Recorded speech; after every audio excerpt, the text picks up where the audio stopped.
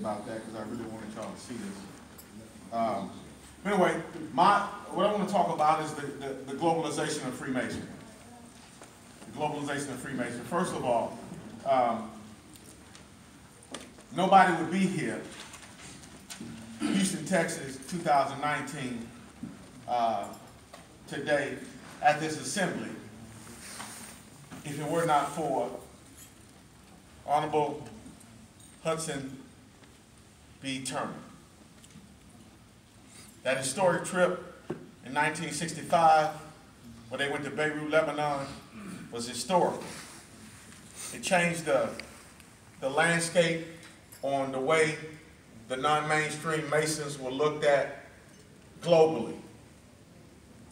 And so, because he traveled, and because E.M. Hunter traveled, in which that was his grandmaster, that sparked Weston Jarvis to travel. And because Weston Jarvis traveled and was allowed to do some things, that put me as one of the co-founders of Soul Youth. And so from that, 9 years later, we are here, right? So I'm going to talk about the globalization of Freemasonry by Weston Jarvis, honorary president ad vitam, co-founder of Soul Youth. Globalization, the process by which businesses or other organizations develop international influence or start operations on an international scale. And the president was talking about a treaty. Most people don't know what treaties are. A lot of Masons don't know what treaties are. So a treaty is a formally concluded and ratified agreement between two countries. Really. So you don't have to, and we do treaties from state to state. You don't have to. The truth of the matter is, if you're part of this organization and you've been accepted, then you're automatically in a treaty with the other groups and organizations. Be real. You're going to get educated today. There's also a term called an accord. Anybody ever heard of an accord? An accord gives or grants someone power, status, or recognition.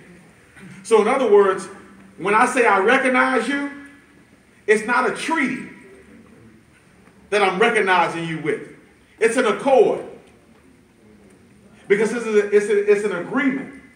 So that's why when we were part of the Mother High Council of the World, the Masonic High Council, and a group that a lot of us that organized Sogia come from, they had the Accord of Paris. Because a lot of the countries met in Paris and they done an accord. What is recognition? You hear a lot about that, right? You hear a lot about recognition. Well, you're not recognized by the UGLE. So if you're not recognized by the UGLE, I can't recognize you. Well, if somebody else has to tell you to recognize me, then that means you're not sovereign.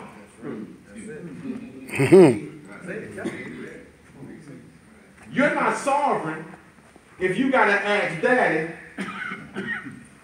for you to recognize me. So recognition is identification of someone or something or person from previous encounters or knowledge. In other words, you have knowledge of Weston Jarvis. You probably never met me. We probably never had a previous encounter like we are now. But you got knowledge of me. So you can recognize me. Right?